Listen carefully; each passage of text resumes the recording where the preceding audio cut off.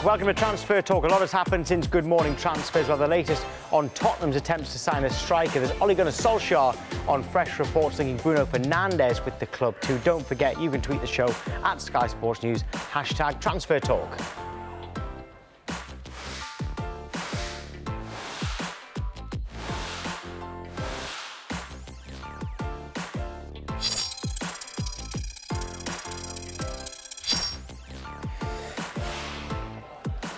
We're going to get to some developments at Manchester United shortly, but we're going to start with Tottenham. And after Jose Mourinho was adamant that they wouldn't be active in this window, injuries have changed that. We've spoken about their need to replace Moussa Sissoko because he's injured, but now with Harry Kane out too, they're looking for a striker. Michael, who is it? Yes, Tottenham and Milan are in talks with on the player Christian Piątek, moving to London this month.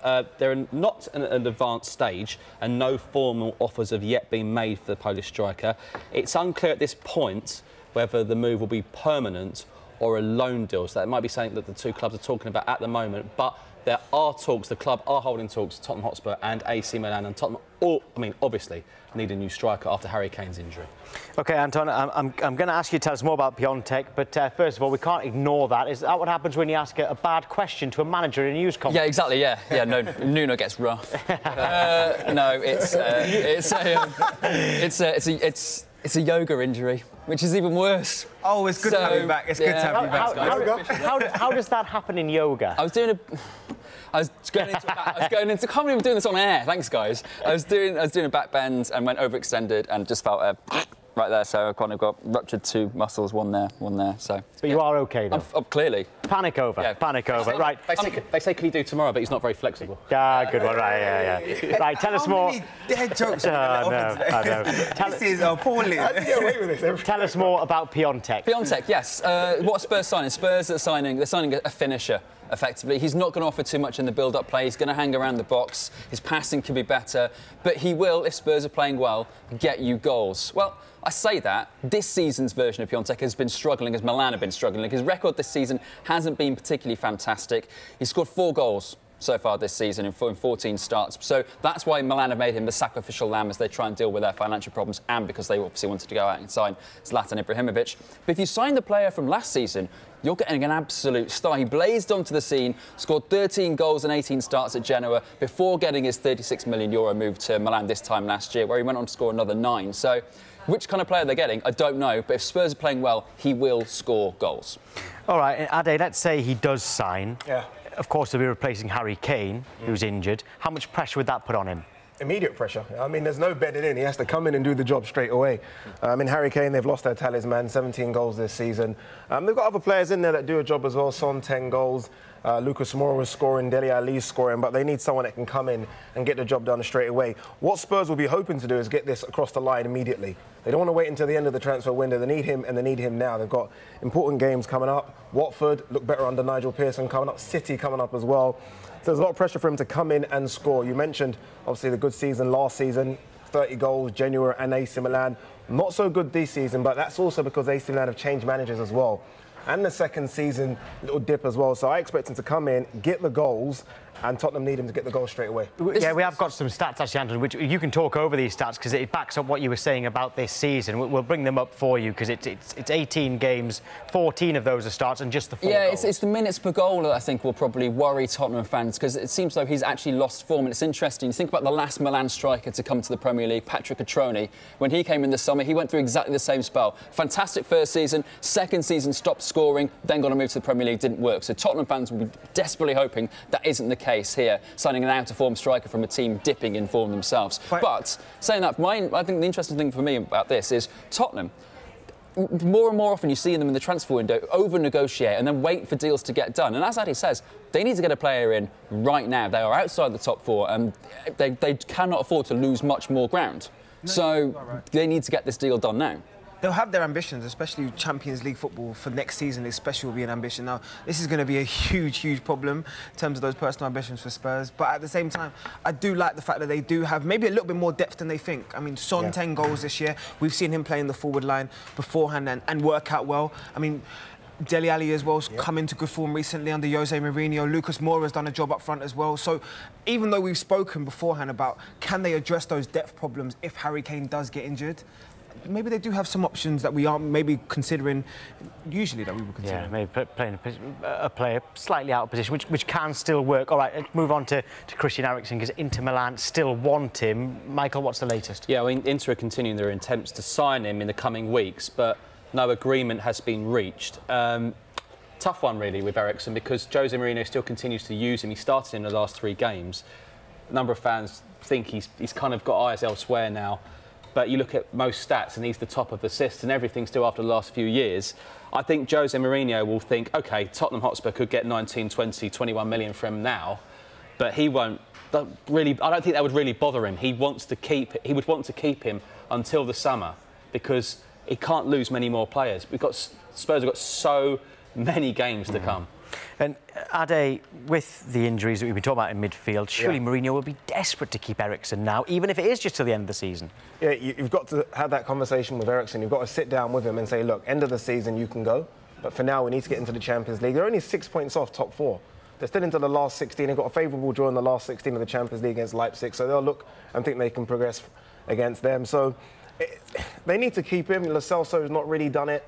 Sissoko's now injured as well. He is their most creative player. You look at how many chances he's created since the Premier League, since he began in the Premier League, and only David Silva's better than him. That shows how important he can be. And if we're talking about Piątek coming in now as well, they need to create chances for him, and he's the best player to do that as well. So they need to keep him. If they can convince Christian Eriksen to stay, it probably would personally be best for him as well, because the options then would open up for the Premier League clubs. If he decided he wanted to stay in England, in terms of options, he wouldn't just have the non-European clubs. Oh, sorry, the European clubs as an option. He would also have Premier League clubs that can entertain and could offer him contracts. And he would completely be a free agent then. There wouldn't be any sort of option for anywhere else. Everything that he's going to get, he would maximise upon by dealing in the summer rather than dealing with now. I think Eriksen's quite surprised himself that no move has materialised yet. Nothing really was concrete in the summer.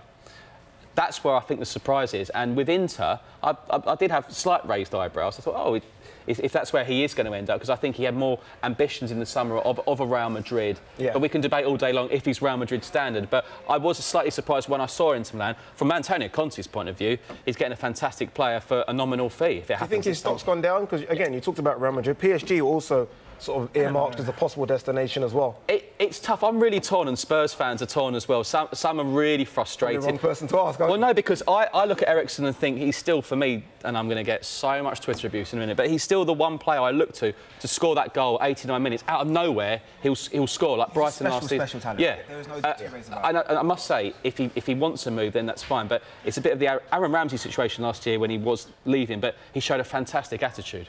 Anton, let's look at it from the other side, because we haven't looked at the Inter Milan's reasoning. What's their transfer policy? How does this fit in? Well, for starters, Inter Milan are feeling themselves right now. They're top of Serie A at the moment, which is fantastic. This is where they've wanted to be for a long time. Antonio Conte, I'd kind of argue, other than Leipzig, they're probably the most exciting prospect in Europe out of the sort of big European teams right now. So they are an attractive proposition for players to go to. Inter Milan are looking to make a big signing in January, either Arturo Vidal or Christian Eriksen to come in and improve that creativity in the midfield. They're also looking at Franck Kessié from rivals AC Milan as well. So they're looking to make a splash in January. They could do a lot worse than Christian Eriksen, couldn't they? No doubt. Absolutely. Well, let's go on to Manchester United then, because Ole Gunnar Solskjaer was asked this morning about reports in Portugal that he and Mike Phelan went to watch Sporting midfielder Bruno Fernandes. This is what the Manchester United manager had to say. We go back to speculations, and we do go and watch games all the time, but where I've been and when I've been somewhere, it's irrelevant, and there's another player that's in a different club and I can't speak about. So yeah, Ole Gunnar Solskjaer there, as quite often happens in a news conference, he kind of neither confirmed nor denied their interest in Bruno Fernandes, but he has been out scouting out there in Portugal anyway. Now, it's quite interesting, all right? Let me just explain this to you all, all right? A bit to take in here. O Jogo, which is a newspaper out in Portugal, they're saying this, right? There's 70 million euros, which, Anton, how many? It's about 59.4 million. Okay, roughly 59. I like roughly 59.4 million pounds. All right. So listen to this. My Swiss bank account. Right. Well, that would be acceptable for Sporting Lisbon to sell him. Right. Now that same newspaper, O Jogo, which is a respected newspaper out there, say that in the summer the offer from Tottenham for him added up to 70 million euros, all right, but it was 45 million euros up front, the other 25 million to make it 70. That was deemed by Sporting Lisbon to be unrealistic. Right, however, since then, Sporting Lisbon have found themselves in a few financial difficulties. They still want 70 million euros overall, but would accept a little bit more in instalments, so maybe the down payment wouldn't be quite so high. All right, now, if that's true, from what Ojogo is saying, that would be a U-turn from Manchester United if they're interested, because in the summer we were told categorically that he was not a target. Of course, injuries means that need for a central midfielder for Manchester United has intensified. McTominay is out. Paul Pogba's been out for a while. Well, he came back, then got injured again. So a U-turn from Manchester United, if what Ojogo is saying is true. But also, Anton, what would that suggest to you that Sporting Lisbon are willing to in a way lower the price? Yeah, well, effectively what they've done, and also he signed a new contract a couple of months ago, Bruno Fernandes, which has given Sporting a lot more freedom to sign him for a price that they want to sell him at. Before, they were tied in with a minimum release fee and then having to pay him €5 million every time they rejected a bid over a certain amount. It was very complicated. Anyway, but for me, this strikes, and it's something that Manchester United haven't been particularly good at, as being financially ruthless here. They've got a target, they've got a player they want, and now they can sniff, they can get him for a price they couldn't get him in the summer. Go and do the business. They had to overpay for Harry Maguire because everyone knows he was their top target and Manchester United have got money. Now they're dealing with a club that wants to sell. So United are now, they're like a shark sniffing blood in the water. Like, right, bang, go and attack, go and get it right now. Oh, Anton, how I've missed you, man. Yeah. That analysis right there is absolutely perfect, because Man United, how long have we been talking about missing that creative spark in the middle of the midfield? Yeah. Add that to the injury depletions they have within their squad right now. You're talking about a player that's not just done it for one season. Last year had a fantastic season, attracted so much interest across the whole of Europe. 20 goals, 13 assists. He's done it again this year. Even so far at the halfway stage of this year, 6 goals, 7 assists. He's emulating that form and showing consistency with it. Now, that spark, that creative player are the type of players that you need in your team. They're the type of players that can do things when everything isn't working at Old Trafford. That is the type of player that can change a game instantly. Yeah, we do want to hear from Manchester United fans, by the way, because we're talking about you for the next few minutes. Hashtag transfer talk at Sky Sports News.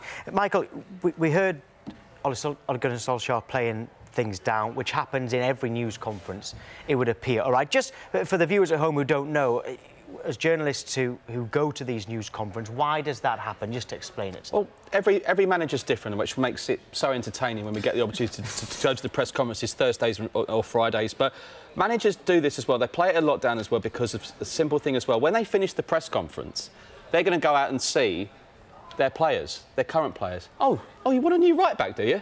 Oh, you want a new striker, do you? It's not always beneficial to openly tell the public what you're going for. I want this, I want that. It does work on occasions, and your ears certainly prick when you're in the press conference, but managers do play the cards close to their chest, and you take every word of what they say as gospel, but however, we know the situation, and also we know they have a squad they have to work with and they don't want to upset. Yeah, all right, a few tweets coming in. I'll just read this one out. From Ollie there, who says, I'm a Manchester United fan, I feel that we need to sign, he's quite ambitious, this guy, he says we need to sign Fernandes, Van der Beek, Ziyech, maybe Partey, Chan or Kessié if Van der Beek doesn't want to sign. Then we also need to sign Mukiele and Klosterman as defensive options. Wow. And he can't sign no players in this window, all right? So Ollie very much hoping that his club are going to be active in this transfer window, just like Michael Bridges' head is active in my camera shot. OK, right, I tell you what, we told you yesterday that Ashley Young has rejected a contract extension from Manchester United. Solskjaer has also responded to speculation that Young is unhappy about having a move to Inter Milan blocked. He's our captain. There's loads of speculations, and we've just got to handle that. We're getting used to that in this club, and Ashley's been very professional and focused, so don't think that's gonna change. I know you say you've got to handle that, but is he going to be a Manchester United player after January, or is he going to go to Inter Milan now? Well, that's a discussion that me and Ash will have if something comes up, and for us, we haven't got too many players fit and ready, so we need it once we have. Yeah, chat to Ashley Young in a moment. Just quickly, a few tweets have come in about Bruno Fernandes. Matty says, Manchester United need to go for players and sort the team out. Fernandes would be a great signing. Eel says that Manchester United are all huff and puff to appease the fans. There'll be no arrivals. And someone called Ole99 says, get Bruno Fernandes in, please. Woodward, just do it. OK, on this Ashley Young situation, JD, we just heard Ole Gunnar Solskjaer on it there. If Ashley Young is unhappy that he's not allowed to move to Inter Milan this month, can you understand that? I can understand it from Ashley Young's perspective. I mean, I think he was very honest in terms of talking about he would be in that squad and he'd understand the philosophy of bringing those young players through. They've got Wan-Bissaka, they've got Delot there as well in the right-back position, the left-back. They've got new Brandon that's come through as well. You've got Luke Shaw who's sitting there in that team. So he would assess it and think to stuff. I've got 4 young fullbacks here who are going to want to push on this with their careers at Man United. Ole Gunnar Solskjaer spoke about bringing those young players through as well. Where do I fit in? I want minutes. I'm still 34. I still want to achieve stuff within my own personal career. Where do I fit into that system? Now, I can understand it from the Man United perspective as well. You don't really want to lose too many leaders and captains from your changing room. So it's a kind of a pull and pull sort of situation. But he's got to have his own personal ambitions at heart. And he's going to want a big club like Inter Milan asking you to come and play for their team. It's a great opportunity. Yeah, Manchester United are huge as well, are they? And if Ole Gunnar Solskjaer is the manager, if he says, I don't want Ashley Young to go this window, surely the board have to back Solskjaer's decision rather than let Young go. They do, but I think they also have to respect Young as well. He's been there, he's been a good servant for them for, 9 seasons now. And you just reeled off the right-back and left-backs. He's literally his third choice on both sides now. That's unfortunate. So this guy's going to come in only when players are suspended or rested or someone needs minutes. I think Inter Milan's a good move for him. It's an 18-month contract. United, if they want to keep him, match that contract. Give him an 18-month as well. They're only going to give him a year, and that's the problem. He's got a chance of going to Italy, winning the league there as well. It's important for him to go. But why? Why should United give him a new contract? That's what I don't understand. United need to be ruthless. Why keep a guy that's going to be a third-choice player and then offer him another year? United have dallied around in their contracts previously, and they've been caught out with players on 2 bigger wages and 2 longer contracts. He's not the future. His wage is going to be a problem. So make the decision and either get rid of him now or just get rid of him after 6 months. But effectively, United need to look at what's best for them. But they've spoken so much about leadership within that changing room. You cannot afford to lose another captain.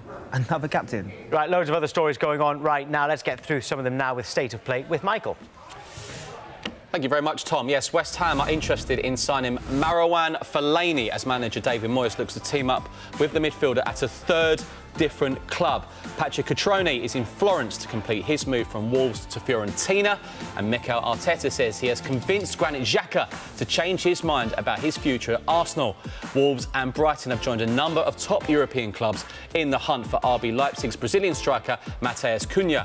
And this is a transfer we like here. Celtic winger Lewis Morgan has been given permission to speak to Inter Miami and compete a move to David Beckham's franchise club in the MLS.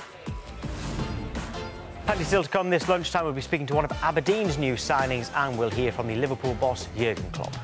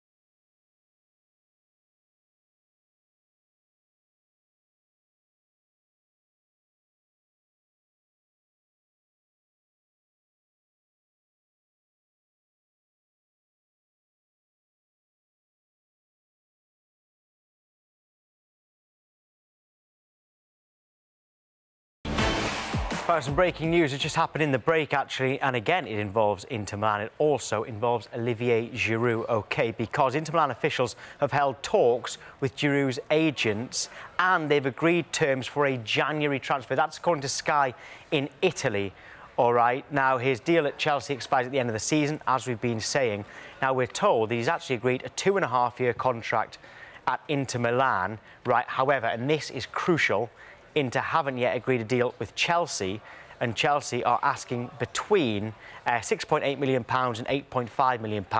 If you think that's precise, it's because originally it's in euros, between 8 and 10 million euros. So Chelsea are wanting a fee, even though he's only got 6 months left on his contract. However, Inter Milan don't want to spend more than 5 million euros, which is about £4.3 million. And Giroud does have other offers on the table, including from Lyon, but he is, we're told, keen to move to Inter, so much so that he's agreed personal terms with them.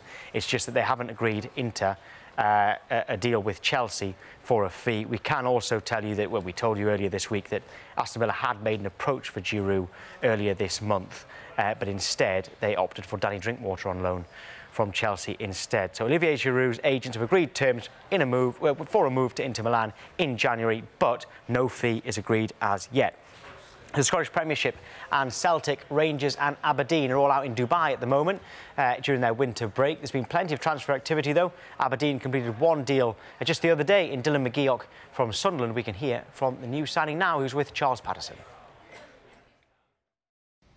Well, the start of the Scottish transfer window has been quite quiet, but Aberdeen have made the first major move, signing Dylan McGeoch from Sunderland, and he joins us here in Dubai with the Aberdeen training squad. Great to see you here, out here with the new team. How do you feel being out here in what was heat until today and being part of your new squad? Yeah, I think it's great to get it done early.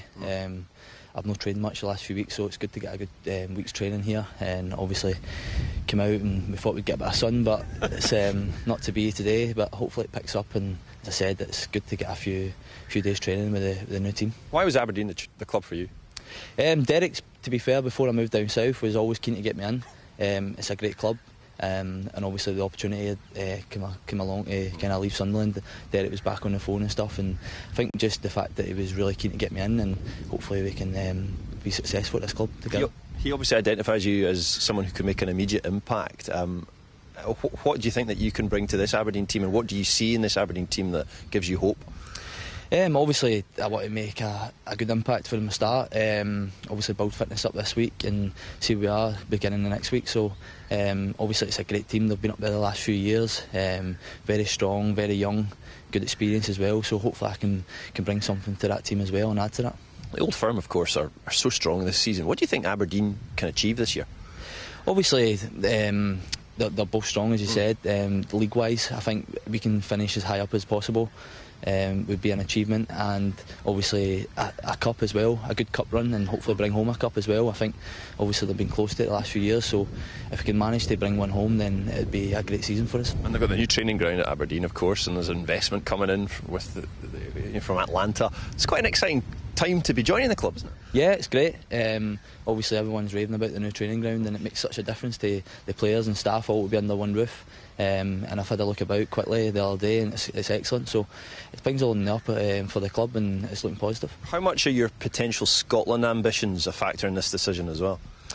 To be honest, I didn't really think too much about it. Obviously I had a great time up here, playing regularly with Hibs, and I managed to get in the squads, and kind of didn't work out down south, but I think I just need to get back to playing regularly at club football, and if the international thing comes up again, then I'd be delighted, but I'm just concentrating and doing well for Aberdeen just now. You are in your prime years, I guess. Do you still feel you have your best years as a footballer ahead of you?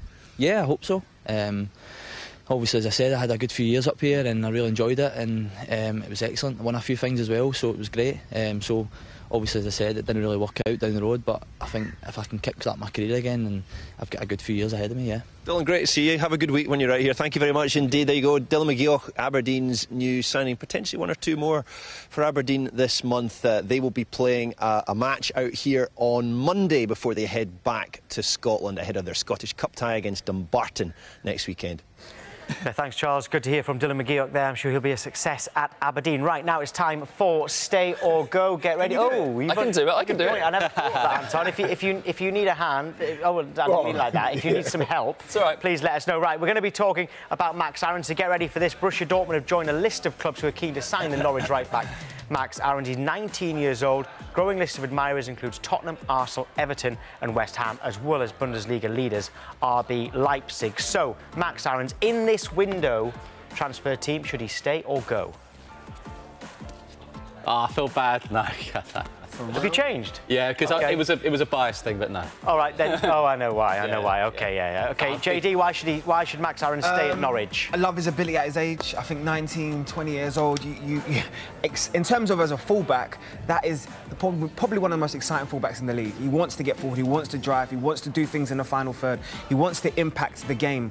I mean, you talked about the list of suitors, the Dortmunds. You're talking about the Arsenal's, Tottenham's, West Ham's. Everybody has been linked with him. He probably has a list of suitors, probably from here to the back of the room, but it's not about that at this stage of his career. He's 20 years old, 19, like you're still developing as a man, you're still developing, and minutes are the most important thing. And I think him playing in the Premier League, the experience that he would have with Norwich this year is going to be vital for him in terms of his longevity of his career. And if he wants to turn around and say, I'm going to play in England, he's got Reece James, he's got Wan-Bissaka, he's got Trent Alexander-Arnold, who's arguably the best player under 21 right now. Yeah. Trippier and Walker, don't forget them. I'm just like, it's a long list, so development is important. Sounds good, and I fully understand what you're saying, and it does sound good. Look, if it was a situation where Norwich weren't in the precarious situation they're in, like they're 7 points off what Aston Villa right now, so look, Norwich probably might go down. I don't want them to. I like the club. I like what they're doing there, but they probably will.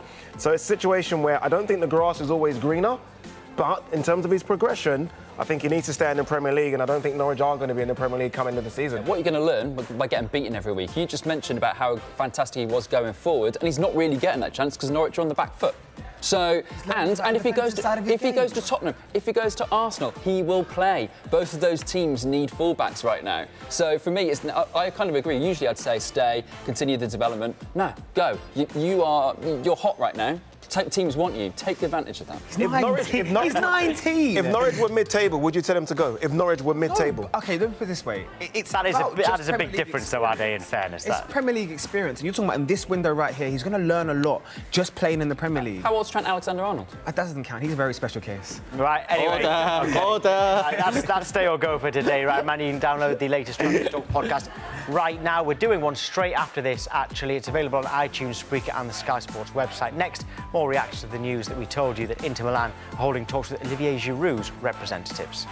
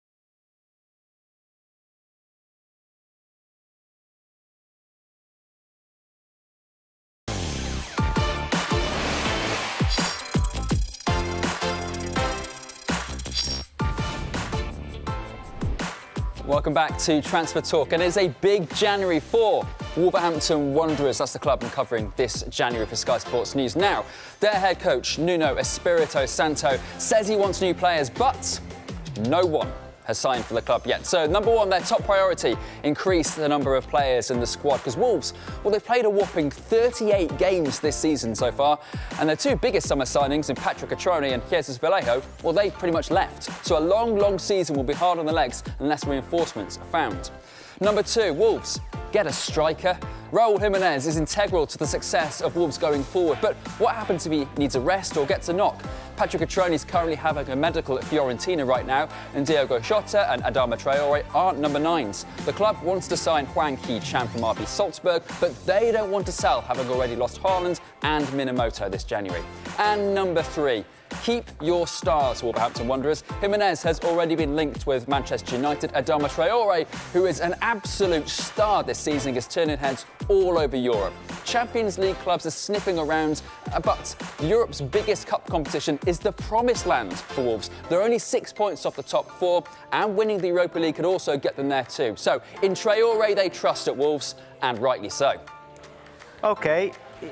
Anton mentioned there that Wolves are only 6 points off the top 4. JD, what do they have to do in this window to get themselves into those Champions League places? There's still 17 games in the league to go.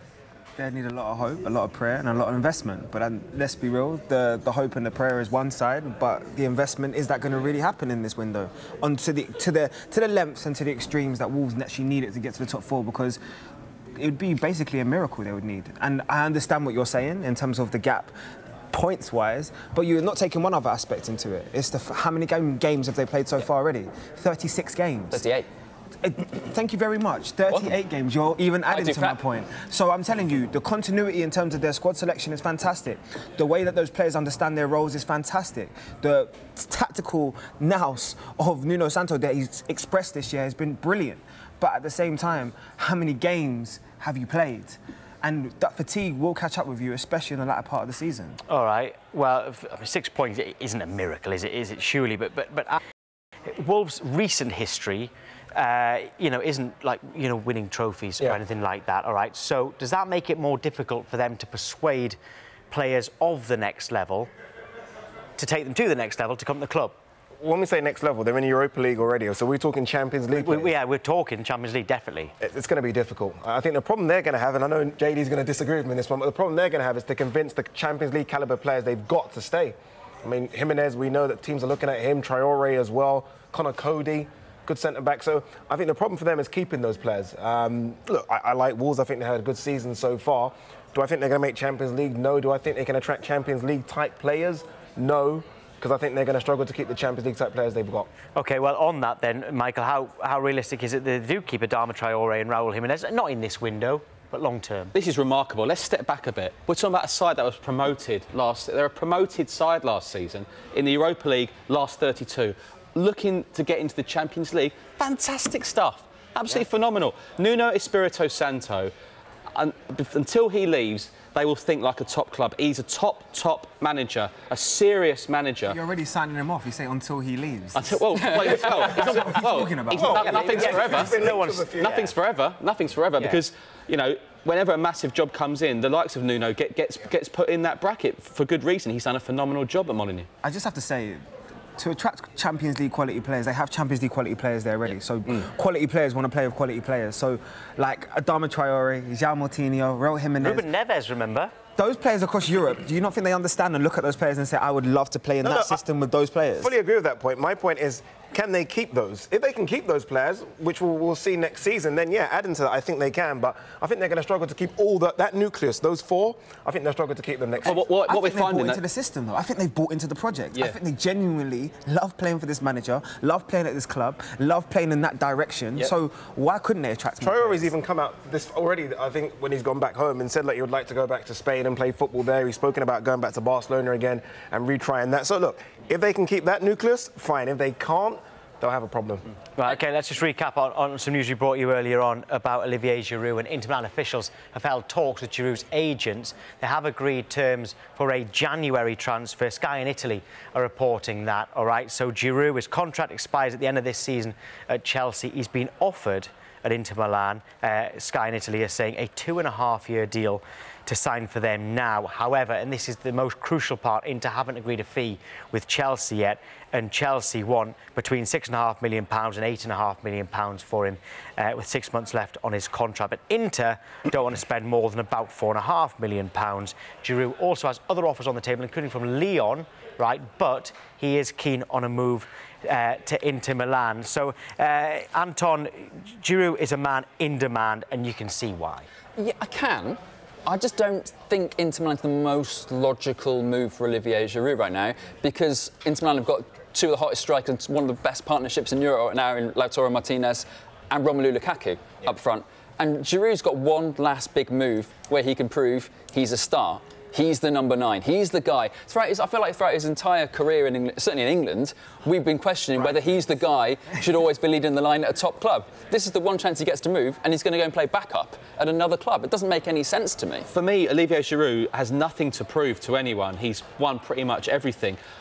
He's won the World Cup. Exactly. Yeah. Well, there you go. Done. See you later. But no, he's won pretty much everything. What's the challenge? He wants to be the number 1 striker. Could he get that at Aston Villa? Yes. Could he get that at Newcastle? Yes. Could he get that at Crystal Palace? There's a theme here. Yes. So, you know, if he stays in England, they already know you've got a top striker there. So I'd probably like to see him stay in the Premier League. But then all of those clubs you just mentioned, how many of those are in the Champions League? Does he want to play in the Champions League? How many of those are in European competitions? Does he want that?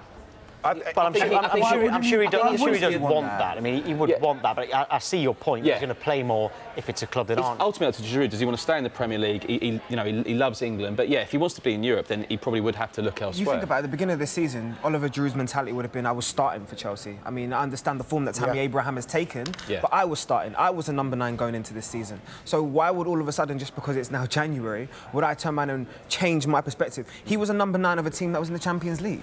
Yeah.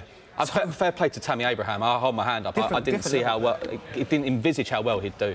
He just needs to play. The Euros are coming up next summer. He needs to get into that French squad, and right now he's out of that French squad. He needs to play. And right now he's not playing. He needs to go to a team that he is guaranteed to start. And like you say, Inter Milan isn't that team he's guaranteed to start. He's guaranteed to start at Aston Villa, Newcastle, and Crystal Palace.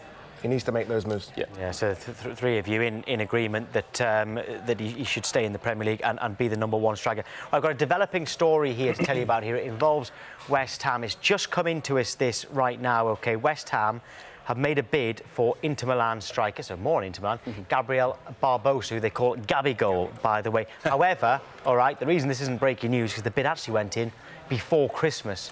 Since then, West Ham have prioritised other areas on the pitch. The deal is now off, all right? So West Ham fans, I know a lot of you have tweeted in about Gabriel Barbosa. That deal is now off, but Barbosa is thought to be considering options in England and around Europe as well. He's been on loan at Flamenco. He scored twice to help them win the Copa Libertadores final. His loan at Flamenco ended last month. The Brazilian club are keen to sign him permanently. He looks like he's got no future at Inter Milan. He could well have a future in the Premier League, but it won't, for now, be at West Ham, because they did go in for him. It was before Christmas. That is now off the table, that deal. Right, on the way, we'll look at the key players in the treatment room and how much of an impact that may have on clubs' transfer plans.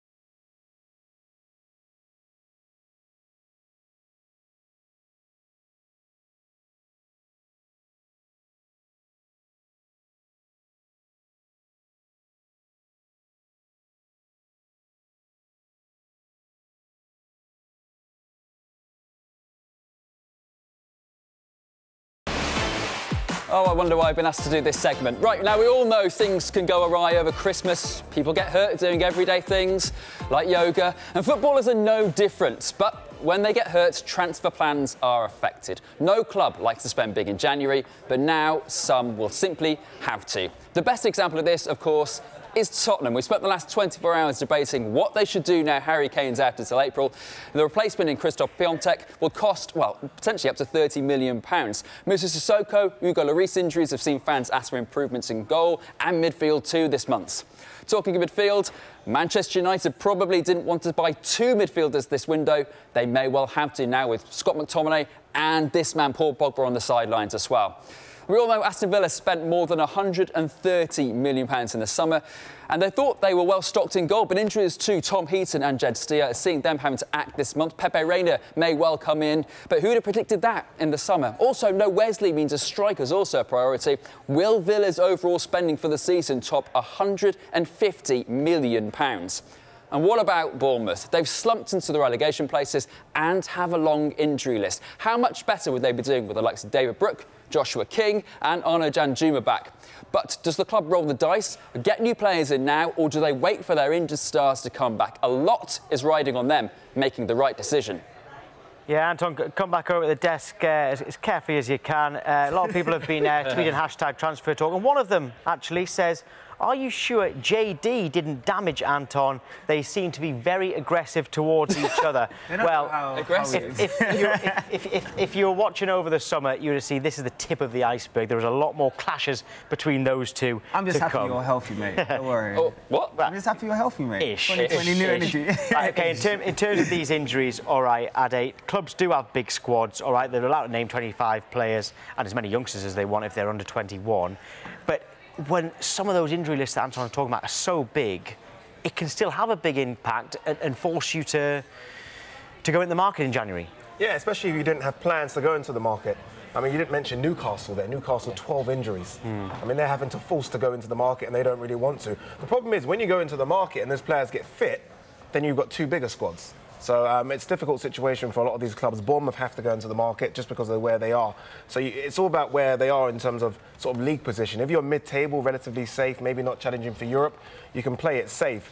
If you're pushing for European positions or in a relegation battle, your hands are tied, you've got to go into that market and then force, I don't know, to kind of work with that bigger squad when they all come back fit. It kind of bring a problem though, Anthony. You kind of suggest it there with Aston Villa. If you've spent your whole season's budget in the summer and you get injuries, you can be restricted because of financial fair play or just the owner's purse strings, and you might have to go for loans only. Well, we just heard from West Ham, you know, originally going into the window they wanted a striker, and now they're going, oh, our priorities have changed, and they're probably looking to sign a holding midfielder because obviously they've started struggling. So it's a case that, you know, clubs have long-term strategies, and now all of a sudden they're in scramble mode, they're in panic mode. Look at Tottenham, you know, but the thing is, I mean, you know, Michael's been chewing my ear off for a long time because they probably should have signed a striker in the summer. They should have provided a backup, but nobody wants to back up Harry Kane.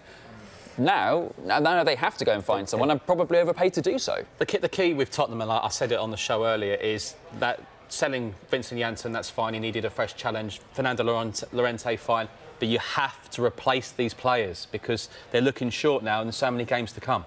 Yeah. All right.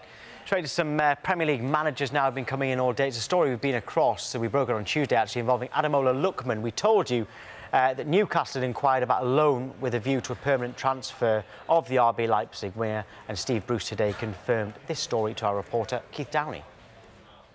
Can I put one name to you just because he's been doing the rounds the last couple of days? Ademola Lookman at Leipzig. Is there an interest there? Well, look, I think I've been linked with 38 players that Lee has run past me, our media man, and he's another one of them. He's a good player, I like him, well, who wouldn't do, but it's a little bit far off at the moment. Yeah, a bit far off at the moment is what Steve Bruce is saying about Ademola Lookman, but we know, he's just confirming to Keith, who's part of our transfer team, that they are interested in signing. Let's get to Bournemouth now. Could it be a busy month for them? Here are the thoughts of their manager, Eddie Howe, on transfers. Have there been any approaches, any bids?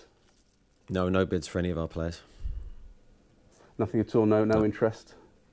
And any indication from any of your players that they're perhaps looking elsewhere at all? Well, I'd certainly hope not with the position that we're in. You know, it's not a time for that. it's a time for everyone to unite together, to be totally focused on achieving our goals and our aims. It's a really difficult window. I've said it all along, to recruit, but also to sell any of your top players, the ones that make the difference, the ones that are part of your plans. Absolute no-no as far as I'm concerned if we're to achieve our objectives. Absolute no-no from Eddie Howe. Right, Crystal Palace, we know that they are after a striker, and they're closing in on one, aren't they, Michael? Yes, Crystal Palace close to agreeing a deal with Everton for the loan signing of Cenk Tosun. This came about around last Saturday. Tosun wants to get more game time ahead of Euro 2020. He's not getting it at Everton, you know, whatever reason there, but Palace need strikers. And it might be Tosun and another one as the weeks go on as well. They always do something for me on deadline day, don't you, Palace? Yeah. But someone will be coming in shortly. Actually, Twitter have just tweeted, agreed, and Palace have retweeted it with source, ? So it's worth keeping an eye on the Crystal Palace Twitter account at the moment as well. But I do know that... What do you mean? I haven't a clue. That's for the Palace Twitter. I don't know. Right. But yeah, so... but Cenk Tosun is on his way, and Palace need goals. They're struggling for goals. Jordan Ayew's actually done brilliant since he's come back from Swansea. Yes. But they need... Roy Hodgson said he's down to the bare bones when they face Arsenal tomorrow. But, yeah, it's a one which is mixed Palace supporters, but they were mixed when Gary Cahill joined, and they love him now. He's done great. So if he can start scoring, they won't mind at all. Big if, though, isn't it? I mean, look at his record for Everton, and it's not been that great. 47 games, 10 goals, only, one goal this season. So, yeah, they need strikers. But it just seems like Palace are bringing in bodies rather than someone that can get them goals. Nothing in sort of Cenk Tosun's last 2 seasons at Everton will suggest to you that he can get the goals to keep Palace maybe put higher up the table. Michael was saying, Anton, that Roy Hodgson saying they're even struggling to put a team out because their squad's quite small and they've got injuries. I mean, how much do they need players? Yeah, I mean, I'd argue, you know, they could do with a right back, injuries to Joel Ward. They could do with a left back. You know, I mean, it's interesting. Sort of, I think Roy spoke to you in the summer, didn't he? And he said, I want defensive reinforcements as well. They never really replaced Aaron Wan-Bissaka. So this is... But the thing is, obviously, Palace having a fantastic season. They're in the top half. But you can look at it, glass half full, glass half empty. They're 8 points off the Champions League, or they're 8 points off the relegation places. Is it a good season or not? I mean, are they, are they going to stay on this trajectory? It's a good season. But you have to give Hodgson credit for the work that he's done so far. Especially we're talking about that depletion and then not being able to bring those targets in over the summer. Being in the top half is fantastic. You're talking about a team that potentially don't have enough first-team players for tomorrow. I've always said, Anton, that if a club like this, I don't think they are in a relegation battle, by the way. No. And I'd say that this would be a good time to sign players because they're going to get players who wouldn't want to be in a relegation battle. They're not going to be if they go to Crystal Palace now. Yeah, I completely agree with that. But I also think the thing with Palace is, how long can you continue to have such a short-term focus on transfers? It's done. Oh, great timing. Great timing. It's done. Sorry. Oh, yeah. Don't touch my arm. What's done? Sorry. Sorry. You've got 15 seconds. Confirmed, Crystal Palace have signed Cenk Tosun on a loan deal. This is literally just dropped seconds ago. So, yes, Crystal Palace have signed Cenk Tosun on loan from Everton until the end of the season. More on Sky Sports News after the break. But, yeah, it's done. Yeah, well done. End with some breaking news. Anton, thank you. Michael, thank you. JD, thank you. Addy, well done for keeping your laptop fully charged today. I'm proud of you for it. OK. Right, that's all for today. But Good Morning Transfers is back on Monday. That is at 9 a.m. until 10 a.m. as usual. And this show, Transfer Talk, back on Monday as well, midday until 1 p.m. We've got Joe Wilson for both of those shows, by the way. And tonight you've got Dharma Sheth and Carpe Solical to return with the Transfer Show at 7 p.m. tonight. Remember, we're off to record a podcast right now. Will be available tonight. Coming up on Sky Sports News, though, we'll keep you updated and tell you all about that Cenk Tosun deal. And we'll bring you a live news conference with Jose Mourinho. Massive game for them tomorrow against Liverpool.